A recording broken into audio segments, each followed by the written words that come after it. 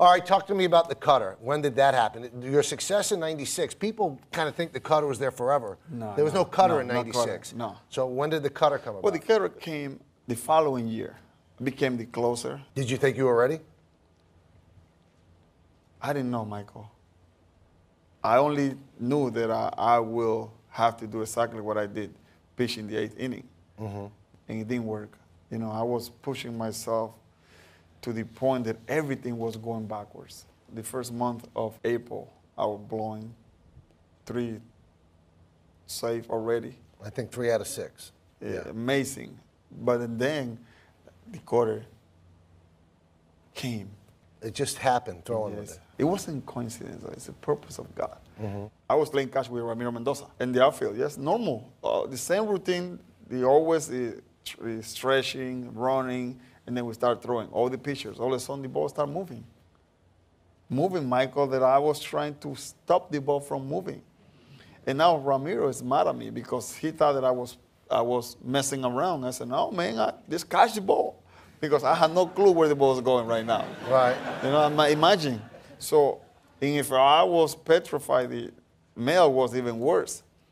Girardi is like fighting with me because, I mean, he don't know where the ball was going. You know, it's ridiculous. Tom, can you give me a ball, please? Nice catch, Michael.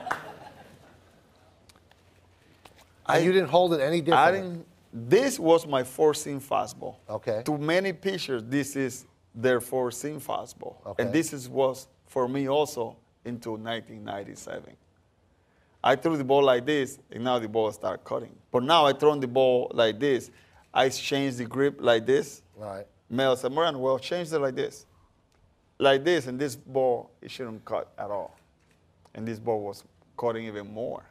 Even after you changed it? Even after I changed the seam, the so grip the of pitch the ball. that made you great, they all were afraid of it and they wanted it to stop. They want to, oh yeah, because we had no control of it. Wow. But thank God for Girardi that he was there like a champ. Still, sometimes I just try to throw over the plate, and the ball just moved to the corner. Amazing. So amazing that year you had 43 saves, a 1.88 ERA. You make your first All-Star game. You also get the save. And you help the Yankees get to the postseason, and you play the Indians. And then Sandy Alomar Jr. hits a home run off you. What was that like? That was in Game 4. He tied the game with the home run. We went to extra inning. We lost the game. We lost the following game, and we out of the series. All right, but for me, it was just a learning process again. You know, I never take situations like that like something that will drive me down. If I throw that pitch again, over and over, he will never hit that pitch. I learned that if I'm going to throw the ball in the corner, the ball has to get to the corner. Well, you learned your lesson because after that, you didn't allow a postseason home run for 4 years. Yes.